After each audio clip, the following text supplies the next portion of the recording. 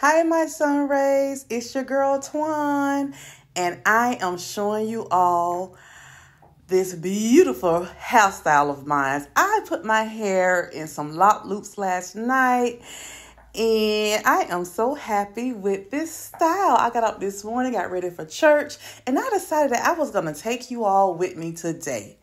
And what a surprise, you guys. I want you guys to stay to the end because today's message was just for me. God spoke to me so many times during this message today at church.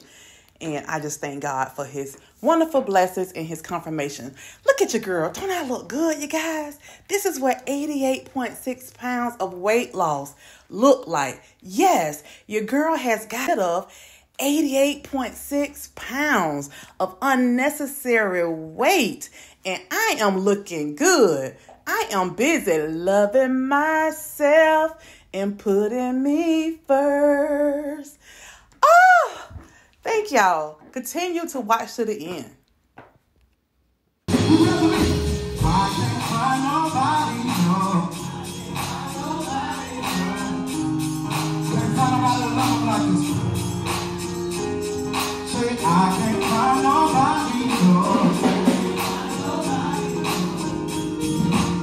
First time in the world, but you, I can't find nobody,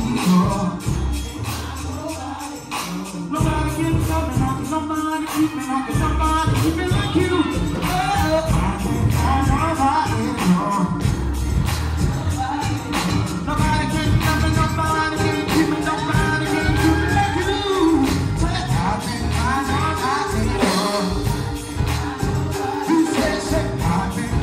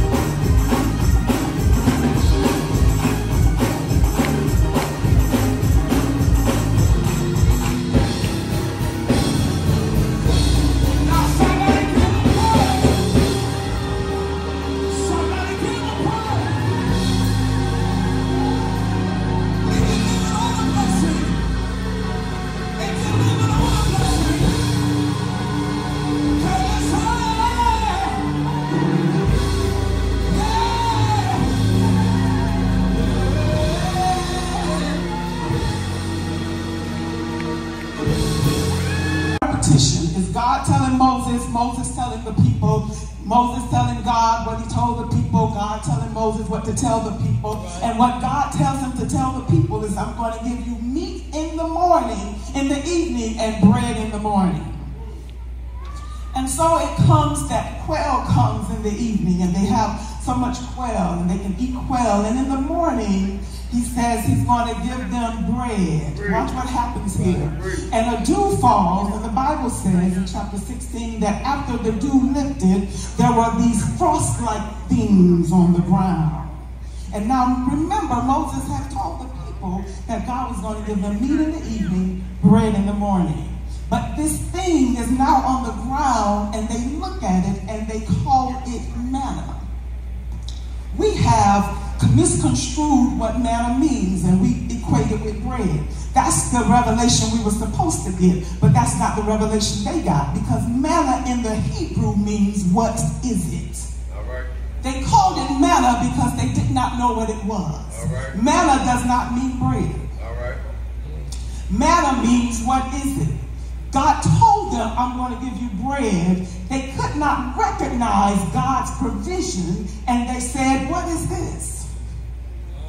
How many of us find ourselves in that situation where what God has given us is provision, but we don't recognize it for what it is? That was the situation this widow found herself in. I don't have anything, is what she said. And then she goes on to say, save a pot of oil. You do have something. You just don't see the value in what you have. All right, and so this is what we're doing, and this is what it looks like.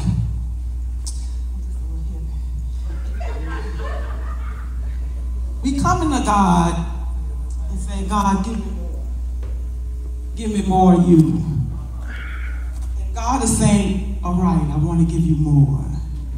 But when God goes to give us more, we don't have room for more, because what he gave us the last time hasn't gone anywhere.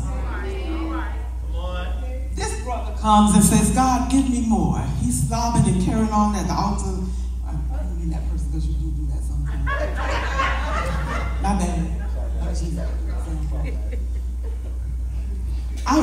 He loved God. And he was saying around the church. Y'all seen him. He was saying, but God says, I want to give you more. And God goes to, I can't give him more because he hasn't used what I gave him the last time.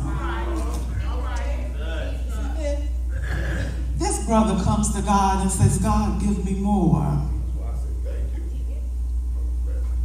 God says, all right, son.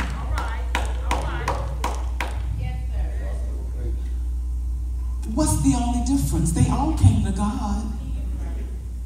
Yeah, they all said, God, give me more. God had more, but there was only one that had capacity to receive more.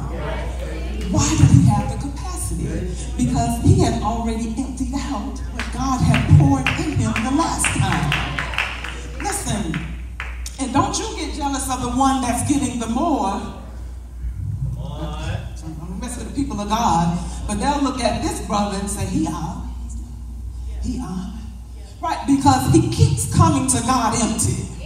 Because as God pours, he pours it out. He empties it out. God says, if you empty, I'll pour. If you empty, this is what God's saying to us, I'll pour. But if you're going to hold on to what I'm giving you, why would I give you more? You don't have capacity for more. And here's the thing. Sometimes we have old oil, and we're trying to go into new places with old oil. God says you can't go there with that oil. Until you empty that out, I can't give you new. Because in that next season, it's going to take a new oil. And the only way you get the new oil is if the old oil has been poured out. And so there's no point in becoming jealous because you see somebody being used by God. Right? All the time. Well, that's because they're empty.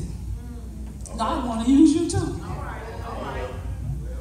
But if he doesn't have a place to put what he's trying to pour into you, he's looking for the next available vessel.